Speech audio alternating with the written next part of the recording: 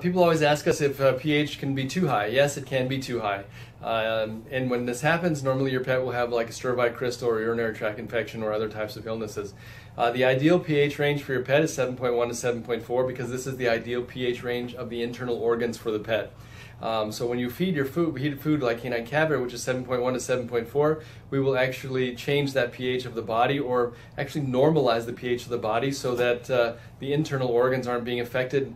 What happens is if you have a low pH, right, or if your body is too acidic, the blood will steal alkalinity from the organs. And when this happens over time, then this is why we have pancreatic cancer and renal failure. So if you have a pH diet like canine caviar, 7.1 to 7.4, this will reduce that risk of happening.